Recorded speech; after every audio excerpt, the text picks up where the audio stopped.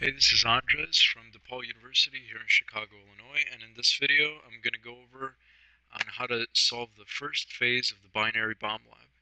So once you've got everything set up, you're going to want to log in.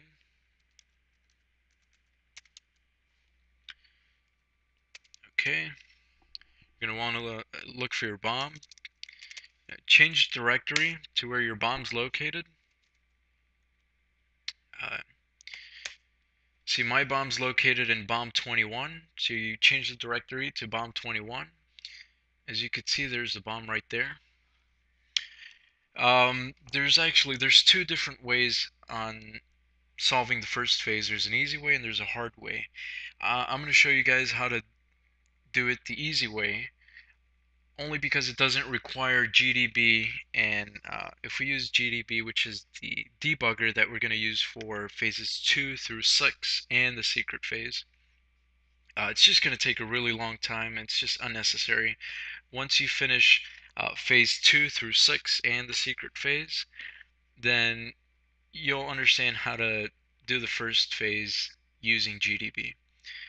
Okay, so what you're going to want to do is just type in strings and bomb, and it's going to give you all of this junk right here. Okay, now what this is, it's all the strings that are inside of the code. So you've got your typical error messages. Um, you've got your boom message. Let's see what else. Um, it's just got a bunch of stuff that's going to show up one point or another, throughout the program. So what we're looking for here is a string that kind of sticks out, one that should not be there, one that looks very weird looking, you know. Okay, so let's see. We've got the welcome string. So no, that can't be it. We've got the phase 1 diffused, and no, that can't be it. Let's see, exploded, nope.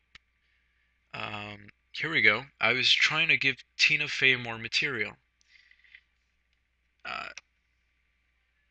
that most definitely sticks out, so we're going to want to highlight that, go all the way down,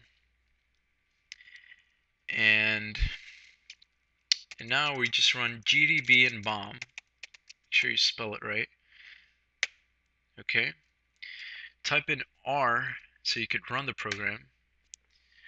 Oh, and look, here's our welcome string. Welcome to my fiendish little bomb. You have 6 phases with which to blow yourself up. Have a nice day. Okay, cool. So this first input is going to be this right here. This I was trying to give Tina Fey more material string. Okay, so now that you have that highlighted, you're going to want to right click. And if once you right click, it automatically pastes it for you.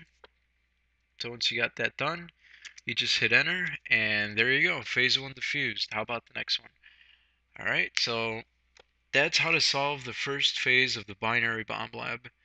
Um, Again, if you have any questions, just feel free to message me or make a video response to this one. Make sure to watch the next one. The next one's a bit more complicated, um, but we'll get through it. So it's all good.